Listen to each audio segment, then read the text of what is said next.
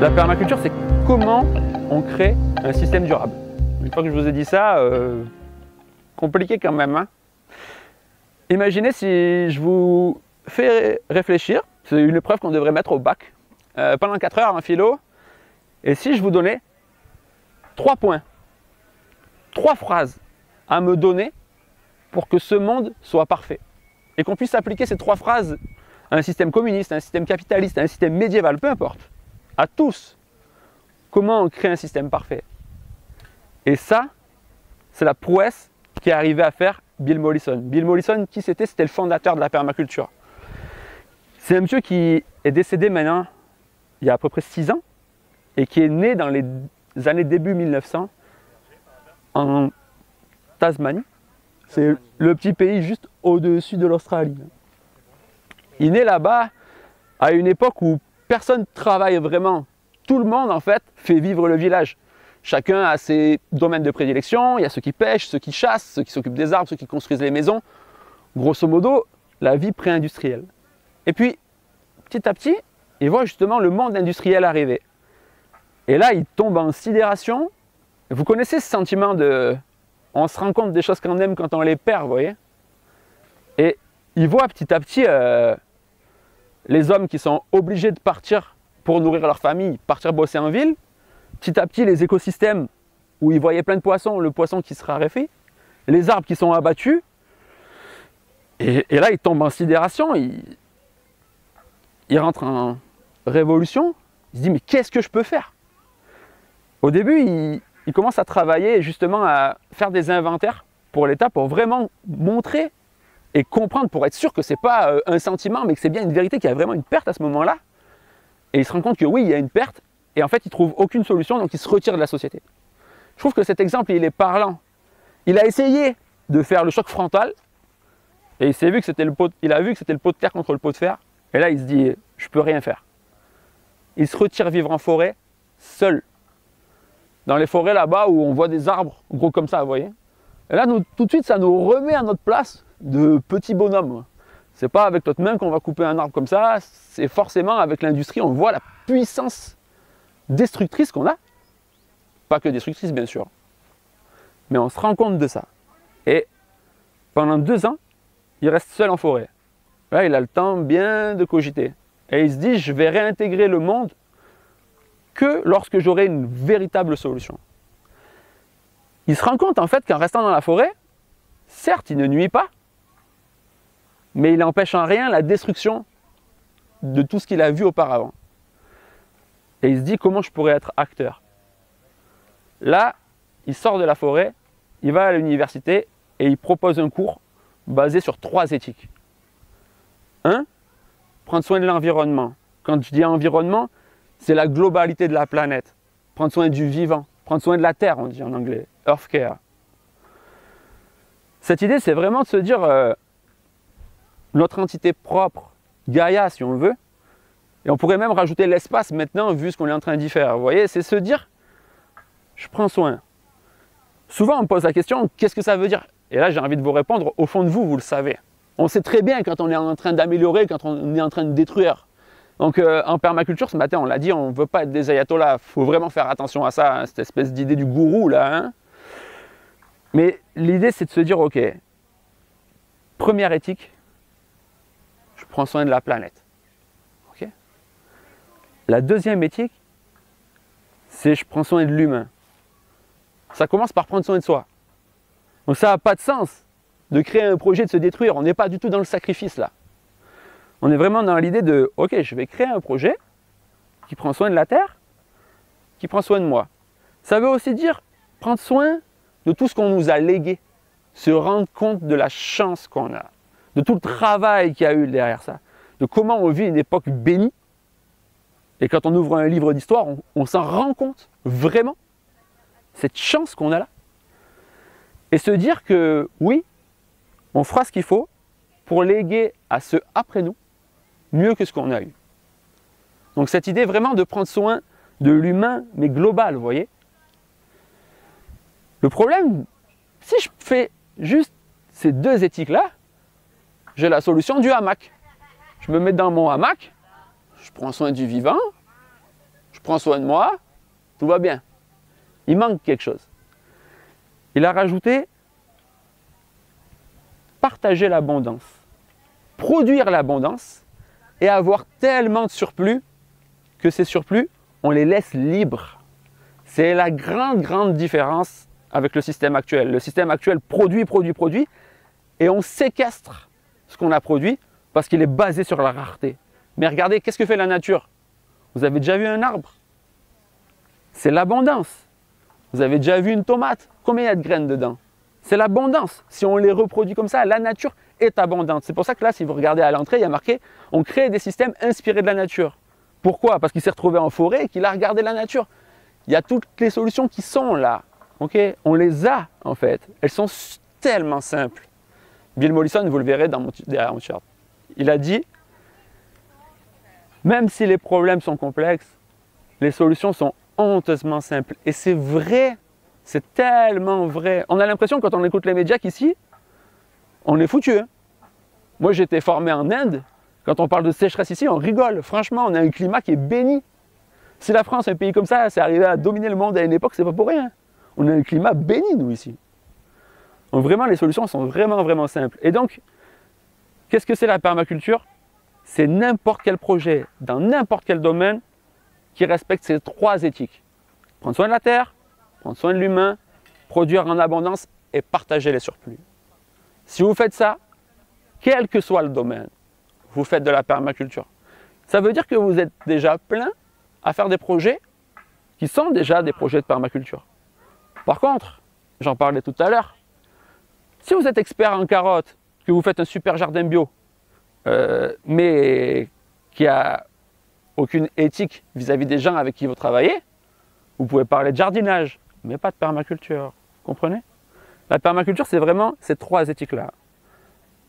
Et là où je trouve que Bill Mollison était vraiment un génie, Bill Mollison, c'est quelqu'un qui reforestait des déserts en claquant des doigts. Vous savez comment on reforeste un désert en claquant des doigts? Personne. Prenez un désert, vous faites une petite empreinte comme ça. Juste, passez, et vous faites un petit V, 15 cm de hauteur. Pourquoi ça reforeste un désert de faire ça? Qu'est-ce qui se passe là, à cet endroit-là? L'eau s'accumule. L'eau s'accumule. Quoi d'autre? Ça tombe, les graines. Les graines, elles viennent se positionner là. Donc on a déjà deux éléments intéressants. Quoi d'autre? D'autres matières organiques. La matière organique, ouais. Quoi d'autre? Qu'est-ce qui se passe ici? L'ombre, la fraîcheur. Vous avez un désert qui a le soleil de partout quand il est comme ça. Faire ça, ben déjà ça fait un côté ombre avec un peu plus d'ombre. Là où c'était un génie, c'est de comprendre qu'en faisant une action si petite, il allait reforester. Les graines viennent là, petit à petit, elles sont concentrées ici. Il y a de l'humidité, de la fraîcheur, de l'ombre. Ça commence et après ça met un petit peu d'ombre à côté et c'est reparti, ça reforeste tout seul. Vous voyez les solutions comme elles sont simples? Comme c'est trop simple en permaculture, on s'amuse même à reforester des déserts de sel, parce que des déserts simples comme ça, c'est pas drôle.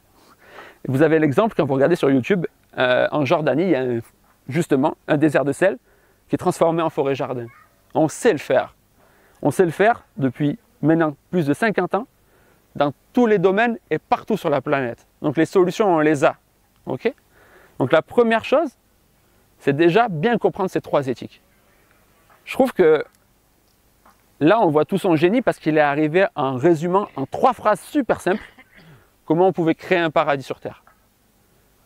Maintenant, vous avez vraiment une vraie définition de la permaculture. Une fois qu'on a ça, heureusement, on a l'expérience des permaculteurs qui sont passés à l'action. Ils ont commencé à se dire, ok, maintenant qu'on va filtrer en fait ces 3 filtres, on va créer justement différentes branches. Et évidemment, au début, ils sont partis sur l'idée de produire de la nourriture, mais assez vite, ils se sont bien rendus compte que ça ne suffisait pas. Donc, ils se sont installés à l'eau, ils se sont intéressés à l'eau, à comment on allait avoir des terres, comment on allait aussi faire attention à l'économie, comment on allait faire attention à la politique, à l'enseignement. Et du coup, petit à petit, chacun a eu sa spécialité. Et après 10 ans, où Bill Mollison a commencé à enseigner à l'université, il a compilé un énorme livre qui s'appelle le Designer Manuel, où on trouve justement toutes les techniques, 10 ans de compilation pour travailler partout sur la planète. Bill Mollison, pour conclure là-dessus, a rencontré un de ses élèves, David Holmgren, et David Holmgren, tous les deux, ils ont passé des soirées à discuter de comment on pouvait réfléchir, vous imaginez l'intérêt de ces discussions, comment on pouvait créer ce système durable et ce monde durable. Et en fait, David Holmgren en a fait sa thèse. Ce qui était bien, c'était qu'ils étaient vraiment complémentaires. Lui est beaucoup plus scientifique, il est encore vivant, David Holmgren. Vous pouvez trouver ses vidéos, etc. sur Internet, et même au R.N.P. il y a 2 ans, il avait donné une conférence, c'était assez chouette. Et du coup, quand il a fait sa thèse, David Holmgren, il a rédigé son premier livre qui s'appelle Permaculture 1, et c'est un petit peu ce qui a permis de faire connaître la permaculture. Donc vraiment, cette idée de... c'est pas juste de l'agriculture permanente, c'est créer quelque chose de durable. On peut très bien faire aussi une agriculture bio qui ne sera pas durable. Si vous commencez à réfléchir à une approche durable, même si à un moment vous faites un traitement, vous faites de la perma, ok. Ça dépend du traitement bien sûr. Mais vous comprenez la dynamique. C'est beaucoup plus profond. Ok. Souvent par exemple on a l'idée, moi qui suis plus spécialisé dans le bâtiment, la perma ça va être des bâtiments nomades comme ça. Mais quand on y réfléchit à long terme, est-ce que vraiment dans un siècle il y aura encore la yourte? À la base, qu'est-ce que c'est la yourte? Un bâtiment qui est fait pour les gens qui se déplacent. Alors que regardez le passé et les civilisations, les traces qu'elles ont pu nous laisser. Regardez Petra, regardez le pont du Gard. Ça c'était des gens qui avaient une vision à long terme, ultra durable. Ou justement l'Empire romain c'est une source inépuisable pour nous inspirer dans nos designs. Parce que comme ils n'avaient pas l'énergie fossile qui est limitée, ils pouvaient faire du super long terme. Et c'est vraiment, la notion de long terme, elle a vraiment disparu quand on a découvert l'énergie fossile. Ce qui s'entend complètement. Hein. D'un coup, tombe du ciel une énergie miraculeuse qui nous permet de développer tellement facilement plein de choses. Qu'il y a eu cette idée de... on réfléchit moins. Et cette idée justement de réfléchir à beaucoup plus long terme, cette manière de faire, c'est ce qu'on appelle le design. C'est une méthode qui nous permet de créer des projets durables. Okay. Pour travailler et faire ces projets durables, Bill Mollison, comme David Holmgren, comme beaucoup de permaculteurs, sont arrivés avec quelques phrases encore à trouver des petits outils qui marchent bien. Ces outils, c'est les 11 ou 12 principes de David Holmgren, les 11 ou 12 principes de Bill Mollison, et tout à l'heure vous avez vu pendant l'Agora, il y avait l'idée, est-ce que quelqu'un peut en citer quelques-uns? Est-ce que certains d'entre vous peuvent en citer quelques-uns? Vous en connaissez quelques-uns? Ouais. Utiliser les frontières. Utiliser les frontières. Alors, l'intérêt, c'est pas de comprendre la phrase, c'est de comprendre ce qu'il y a derrière. Typiquement, si je prends par exemple un blé, un champ de blé, on va dire au hasard, chiffre complètement au hasard, hein, une centaine d'insectes, à côté une mare, une centaine d'insectes, le jour où je réunis les deux, il n'y a pas 200 insectes, il y a beaucoup plus, on imagine souvent 400, presque le double. Là, j'ai un microclimat très spécial, où va émerger quelque chose qui sera typique de cet endroit-là. Donc c'est vrai qu'en permaculture, on a cette idée de déjà repérer les microclimats spéciaux comme ça, et la valoriser. Et regardez qu'est-ce qui se passe en général, on arrive sur un terrain, on trouve une source, le premier truc qu'on fait, surtout nous les hommes, on aime bien prendre la pioche et se mettre au boulot, qu'est-ce qui se passe quand on fait ça? Bon, on ne réfléchit pas, tiens je vais prendre l'eau. Mais si ici, c'est le seul endroit où il y a cette source d'eau, s'il y en a 10, c'est pas un problème.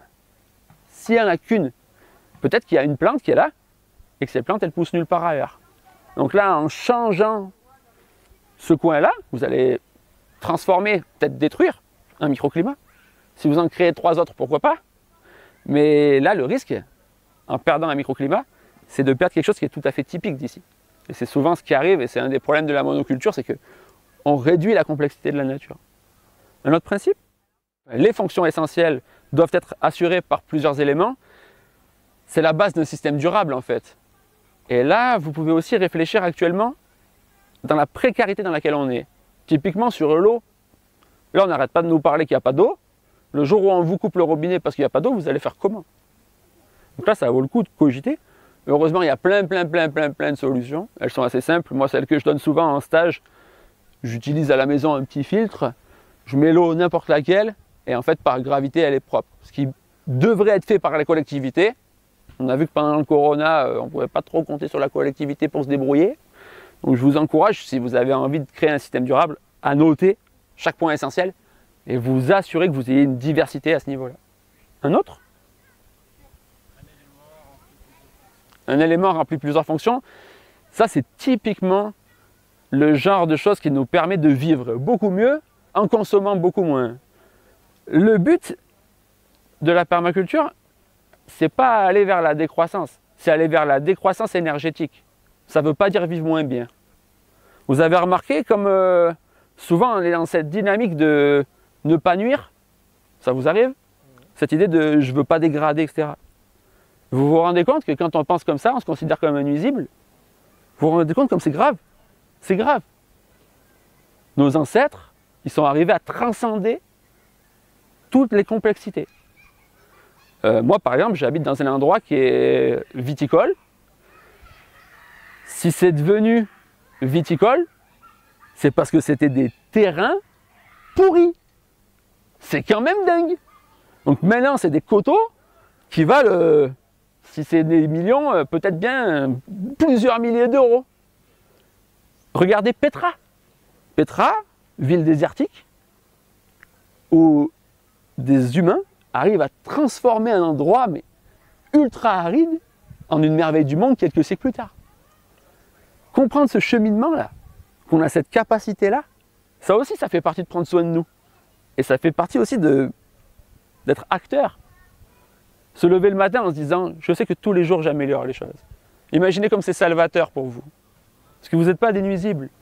On a tous la capacité ici de vivre mieux en consommant beaucoup moins. Et donc effectivement, utiliser ce principe-là, moi qui conçois des maisons passives, bien évidemment qu'on ne va pas mettre un chauffage. C'est pas drôle. L'idée d'une maison passive, c'est s'il fait froid, je regarde un film. Le vidéoprojecteur, il chauffe la maison. S'il fait vraiment froid, je chauffe. Non, s'il fait vraiment froid, je fais la cuisine. Ça chauffe, mais au moins j'ai produit quelque chose. D'ailleurs, il y a un principe qui est super important, c'est obtenir une production. Pourquoi il y a ça? Parce qu'on pourrait rentrer dans l'idée de conception, conception, conception, mais quand est-ce qu'on passe à l'action? Le premier principe de David Holmgren, quelqu'un le sait? Oui. Observer et interagir. Observer et interagir. Bien sûr qu'on ne va pas faire n'importe quoi. Tout à l'heure, je l'ai dit pour le microclimat. Il y a cette idée d'observer, évidemment. On va prendre le contexte. Mais aussi, on va passer à l'action. C'est vraiment, vraiment, vraiment important. Et en s'appuyant sur chacun des principes comme ça, vous allez pouvoir concevoir des systèmes durables. Rappelez-vous quelque chose de super, super, super important. La permaculture, ce n'est pas une liste de techniques. Ce n'est pas une liste de techniques. Donc oubliez les jardins en permaculture, oubliez les buts en permaculture, non. Quand vous respectez les éthiques de la permaculture, vous faites de la permaculture. Donc vous pouvez faire une association en permaculture, un événement en permaculture, une maison en permaculture, un quartier en permaculture, une relation en permaculture. Ok? C'est juste que vous respectez les éthiques de la permaculture avec cette vision de long terme, de durable. Ok? C'est contextuel. Donc en fait, enseigner la permaculture, c'est chouette. Vous avez juste à répondre, ça dépend aux questions. Ça dépend du contexte. Ça dépend du contexte. Ça dépend du lieu. Et après, une fois qu'on a compris le lieu, on peut réfléchir aux techniques. Mais ce qui est tout le temps fait et qui dessert énormément la permaculture, c'est prendre une technique quelque part, souvent loin, et venir la copier-coller ici. Et là, il faut arrêter de parler de permaculture quand vous faites ça. Ça n'a juste pas de sens. Mais ça, vous vous en doutez, quoi. C'est comme si vous disiez, j'ai repéré quelqu'un de super sympa, il chose du 32, moi je chose du 42, je vais prendre ses chaussures. Ça n'a juste pas de sens. Donc faites pas ça en appelant ça de la permaculture, c'est pas logique. Du coup, pour en revenir au bâtiment, ce qui se passe actuellement, qu'est-ce qu'on voit souvent? Et oui, un R.N.P, c'est fascinant, c'est les bâtiments qui sont au Nouveau-Mexique, mais qui ne sont pas adaptés à ici. Ça peut l'être si vous mettez en place les choses pour que ça soit adapté à ici. Mais en fait, en France, je vous le redis, mais on a tellement de chance. Si vous regardez ce qui s'est passé avant la Première Guerre mondiale, c'est vraiment le moment où tous nos savoirs ont été éradiqués en fait. On a envoyé tous les gens, tous les hommes qui savaient construire, faire, etc., mourir dans les tranchées avec tous leurs apprentis. Et là, du coup, les femmes se sont retrouvées à devoir gérer tout ce qui était à la maison, plus les moissons, etc. Enfin, ça a été une perte de savoir, mais une boucherie, vraiment. Et du coup, là, juste avant ça, les maisons en France, c'était des bijoux. Mais même au niveau agricole. Au niveau agricole, c'était des bijoux. Et en fait, le savoir, là, au niveau du bâtiment, il a été empirique. C'est-à-dire qu'au fur et à mesure, les gens ont amélioré les techniques de par le passé. Mais là, ça, on pourra le revenir. Je ferai, si vous voulez, un petit moment spécialement sur les 5 clés d'un bâtiment passif, d'un bâtiment bien fait. Est-ce que vous avez d'autres questions? Moi, pour ça, la meilleure réponse que je peux te donner, dans un design, il y a 5 étapes clés. Là, si vous voulez en savoir plus, le livre de Rosemary Moreau, qui est vraiment super top. Rosemary Moreau, c'est une dame qui fait cette hauteur. Elle doit avoir maintenant plus de 75 ans, je pense. Première chose, on observe. On observe un contexte. Elle a noté qu'il y avait un véritable problème dans les camps où les gens sont déportés, où les gens fuient en fait. Ils fuient la misère, ils arrivent dans un camp. Et elle a vu qu'en fait les gens restaient 70 ans dans ce camp. Finalement, ça ne devient plus un camp, ça devient un lieu d'habitation. Et du coup, elle s'est dit, ok, là, il y a un réel besoin. Donc, elle a observé un contexte, elle a vu qu'il y avait un besoin et elle savait qu'elle avait des ressources pour y répondre. Du coup, elle se déplace dans les camps, alors qu'elle est âgée, elle fait ça sans être payée, elle tombe malade, en général, l'eau n'est pas saine, etc. Et elle prend les gens et elle les fait réfléchir ensemble sur les toiles de tente et ils font un plan. Ok, comment on va construire le village? Parce que oui, en fait, ça va devenir un village. Et ça, c'est un très bon exemple de design. C'est-à-dire, 1, on observe le contexte. 2, on voit les besoins.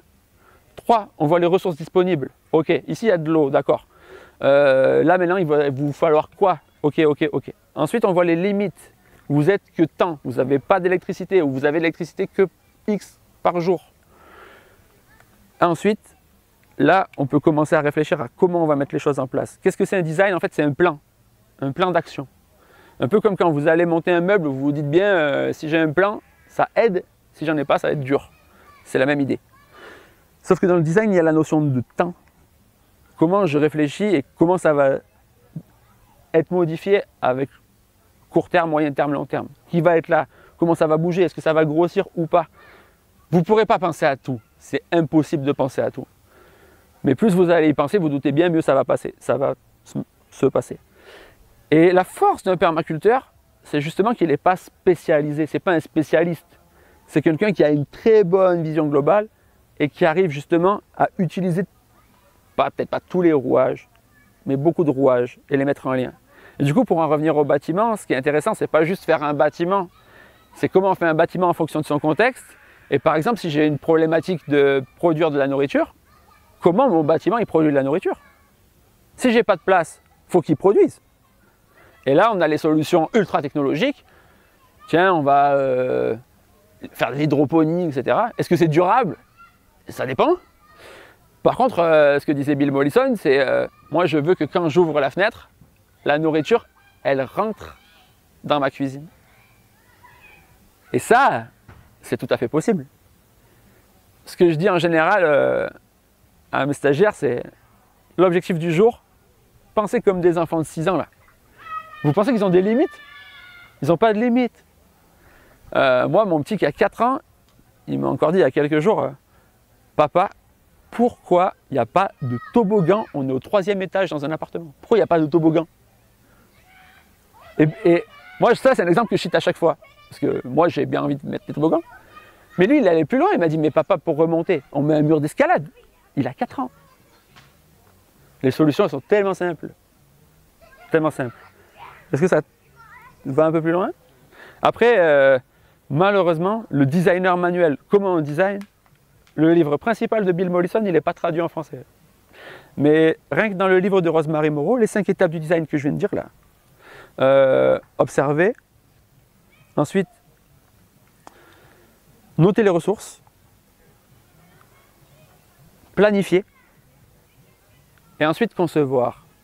Et quand on a fait ces 4 étapes-là, c'est pas rien. Là, on passe à l'action. Mais déjà, il y a... Première chose, vraiment observer le contexte. Le fait est qu'on ne sait plus observer maintenant. Moi, le premier. On a 5 minutes, qu'est-ce qu'on fait? On dégaine le téléphone. On ne sait même plus se parler. On n'ose plus même. On a même créé des brassards d'invisibilité. Alors qu'on ne se parle plus. On ne va plus se parler sur des réseaux, c'est fou. Personne n'est invisible là sur les réseaux. C'est autre débat. Fermons la parenthèse. Du coup, heureusement, on a créé des outils pour observer. Donc là, ce qui est bien, c'est qu'on a des sites web, etc., comme Géoportail et d'autres, où on va observer les courbes solaires, comment, par exemple, la base d'un bâtiment bien fait, c'est un bâtiment qui est fait en fonction des courbes solaires, évidemment. Quand vous regardez un quartier, vous avez déjà vu. Il n'y en a pas un orienté pareil. Le but, c'était en mettre le plus possible. Est-ce que c'est durable? Non. Un bâtiment bien fait, déjà, il est conçu en fonction du contexte, donc en fonction des courbes solaires, bien évidemment. On observe, on note toutes les ressources qu'on a, comment on va utiliser ces ressources. Par exemple, nous, sur le terrain, on a regardé les zones les plus chaudes, les zones les plus froides. Où est-ce que l'eau, elle va? Est-ce qu'elle s'infiltre? Donc là, la technique de base, par exemple, en permaculture, la technique standard, c'est on fait des keylines. Alors, c'est des lignes clés, et on se dit, l'eau, elle va transiter par nos lignes clés. Moi, j'ai un sol super sableux, ça ne marche pas du tout. Donc, si on applique juste la technique, ça ne marchera pas. Bien sûr, il faut voir le contexte. Et du coup, là, le contexte, il suffisait de prendre le sol et puis de mettre un arrosoir pour le comprendre. Hein. Mais si on ne le fait pas, et nous-mêmes, je n'ai pas honte à le dire, on ne l'a pas fait. Hein. On a appliqué la technique. Et après, c'est d'où l'intérêt de voir des gens qui ont fait quand même un petit peu. Avec le recul, je peux dire là, c'est pas si simple que ça. On ne peut pas juste appliquer une technique si on ne comprend pas le contexte. Par exemple, on a noté assez vite qu'il y avait différents cacas. Donc on a noté, on s'est dit, mais qu'est-ce que c'est? C'est des cacas de quel animal? Qu'est-ce qu'ils mangent? Parce que s'ils détruisent, c'est nous, on détruit ce qu'eux, ils mangent. Après, ils vont manger nos cultures. Et ce qui arrive en général, c'est, première chose, on fait place nette. Ça, c'est pas s'adapter au contexte, ça. Si vous prenez un livre du Bec et Loin, je le redis, le Bec et Loin, ils sont super forts. Première chose, ils arrivent, font place nette quand même. Hein, on le voit dans leur livre. Ils installent une forêt-jardin, première chose, ils font place nette. Mais si vous faites ça, vous avez deux solutions. Soit vous recréez très rapidement un écosystème, c'est ce qu'ils font et c'est très bien. Mais sinon, vous allez avoir beaucoup de mal parce que tout ce qui est extérieur va venir reprendre ce qui est à lui quand même. Hein. Donc là, nous, pour les petits animaux du coin, on s'est dit on va plutôt étudier. Et on a passé notre temps à rajouter. Ce qui n'est pas notre objectif premier, là, c'était pas la production. Hein. C'était s'intégrer, quoi. Qui est un autre principe de permaculture, s'intégrer plutôt que ségréguer. Un des principes qui est le premier de Bill Mollison et qui est super important, c'est l'emplacement relatif. C'est-à-dire que rien n'est jamais placé au hasard. Et combien de fois, on m'interroge, quand je suis sur un terrain, je demande aux gens, ça vous l'avez mis ici, pourquoi? Et j'ai comme ça. Non, ça non. En permaculture, non, il n'y a pas ça. Donc comment on fait un design? C'est la technique des enfants de 3 ans. On prend une feuille, sur la feuille on marque ce qui est existant. Ensuite, quand on a réfléchi à tout ce que nous on a besoin, on le fait au format. Donc, par exemple, si c'est pour une maison, on réfléchit en termes de pièces. Si c'est pour un jardin, on voit en termes de distance, est-ce qu'il va y avoir une serre, etc. Et on fait des petits carrés comme ça, qui vont être à la bonne taille. Et après, on place les carrés. Pourquoi c'est super efficace ça? Parce que ça vous permet de vous tromper facilement et de vous corriger facilement. Donc, qu'est-ce qu'ont fait les permaculteurs? Ils ont étudié comment ça marche un projet qui réussit. Ça marche en faisant plein d'essais-erreurs. Donc là, vous avez facilement le moyen de faire plein d'essais-erreurs. Et ça, moi, je vous le montre, en une matinée, c'est réglé. Et quand on me paye super cher pour faire du design, j'utilise ces techniques. Pourquoi? Parce que c'est super simple. Alors que si c'est sur papier, vous allez faire un plan, 2 plans, 3 plans, au bout d'un moment, vous arrêtez. Au bout de 3 plans, vous arrêtez. Alors que là, les plans comme ça, où vous allez pouvoir vous tromper, super efficace. Et là, du coup, vous les montrez à d'autres. Ah ben tiens, moi, cette pièce, je l'aurais mis là. Ah bon, là, la yourte ici, plutôt là. Pourquoi? Parce que là, les toilettes sont là, donc il y a facilement possibilité d'interagir. Pire, vous pouvez faire le plan sur ordinateur. Alors là, pour bouger un pixel, il vous faut 2 heures. Une fois que c'est fait, c'est fait. Hein. Donc c'est vraiment un design, c'est se donner la possibilité de se tromper. Et du coup, je vous envoie une bouteille à la mer comme ça, une petite référence à l'école. Regardez, est-ce que vous avez le droit de vous tromper à l'école, quoi. Quand la correction, ça devient une punition, c'est terminé. Vous n'avez plus du tout envie d'apprendre. Alors qu'apprendre, c'est dans nos gènes quand même, hein. On aime ça à la base, hein. Donc se dire, on se donne la possibilité, et surtout on vous la met à disposition de dire aux gens, tiens regarde, t'en penses quoi? Hop, il corrige. Ça ne sera peut-être pas la solution définitive, vous pourrez recorriger derrière. C'est le plus simple. Prenez une feuille, prenez de l'existant, vous cartographiez, et là, vous rajoutez ce que vous avez besoin de rajouter. Emplacement relatif, souvenez-vous, rien n'est jamais placé au hasard. Rien, jamais placé au hasard. Vous pouvez le faire à toutes les échelles. Ça peut être dans une maison, réfléchir aux parements du mur. Il y a des parements qui sont chauds, des parements qui sont froids. Bah, typiquement, ça c'est jamais vu bien sûr. Le ressenti intérieur dans une maison, c'est 50% l'air, 50% la chaleur de la paroi. Okay, 50% du ressenti quand même. Donc les endroits où vous êtes statique, c'est important que le revêtement il soit chaud, sinon vous aurez froid. Les endroits où vous êtes dynamique, vous pouvez vous permettre de les mettre plutôt froids. Une pièce où vous aurez un besoin de chaleur, vous mettrez un revêtement chaud. Vous voyez jusqu'où on peut pousser. Au bout d'un moment, on devient un peu fou, hein. On peut vraiment pousser, on peut vraiment aller loin. Et heureusement, après, on s'appuie sur ces expériences-là. Mais avant d'aller sur du concret, sur du technique comme ça, d'abord, on part des principes. C'est vraiment ça. Inspirez-vous de ceux qui ont fait. Ok? Après, l'idée, si vous voulez en savoir plus sur la permaculture, faites une intro comme nous on propose.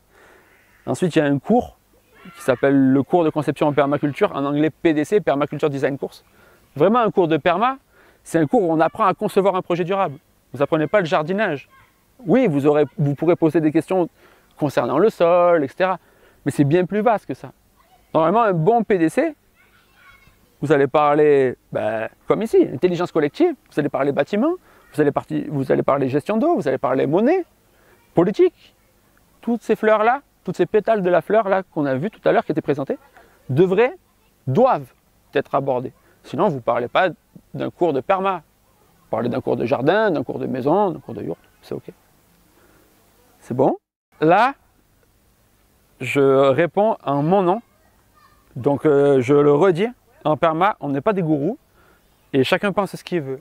Ok. Donc là, moi, ce que je vais vous dire, c'est mon sentiment, ou c'est pas la vérité, c'est juste ce que je pense. D'accord? Moi, ce que j'ai créé, c'est un cours pour les formateurs, parce que là, ça fait 4 ans que je forme à peu près 500 personnes. Et du coup, j'ai fait un petit groupe où je les suis pendant 1 an. Et un des cours, donc on a vu plein de cours, hein, le climat, l'eau, le sol, surtout le bâtiment, enfin plein de choses. Et là, je suis en train de préparer le cours sur justement gouvernance. C'est tellement important, pas que au niveau France et monde, mais regardez le nombre de projets, des écolieux, des tiers-lieux, ça ne marche pas. Pourquoi? Déjà, les règles ne sont pas fixées. Il n'y a pas de règles. On estime que parce qu'on est entre gens bien, ça va aller. Non, ça ne marche jamais. Donc ça, c'est déjà observer, comprendre ça. Ça ne marche pas.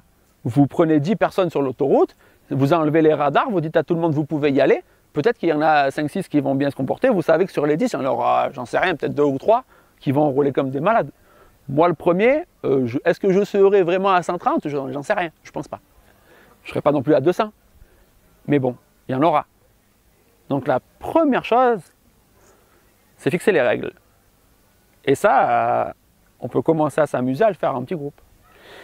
Et ce qui est super intéressant, et ce que je propose quand je vous fais faire un design aussi, moi ce que je fais c'est designer des maisons, c'est le plus marrant et surtout le plus cher. Donc on aime bien pas rater ce qui est cher en général, vu que l'argent n'est pas encore en abondance pour tout le monde là. C'est se dire, ok, quand des fois je fais designer une maison, certains ont des besoins et d'autres pas les mêmes besoins. Donc comment on fait là, quand on n'est pas d'accord? Je leur dis, essayez de réfléchir, et si on rajoutait une pièce pour que tout le monde soit d'accord? Donc ce que je trouve intéressant là, c'est 1, on fixe les règles, 2, on les fixe au consensus. Tout le monde doit être d'accord. Ce matin, il y a eu l'idée, moi je suis pour le bar, moi je suis contre le bar. C'est fini là. Avec le bruit. Ouais, mais là c'est de la politique. Comment on prend la décision, comment on décide? La décision doit être prise en consensus. Comment on réfléchit pour trouver un bon moyen?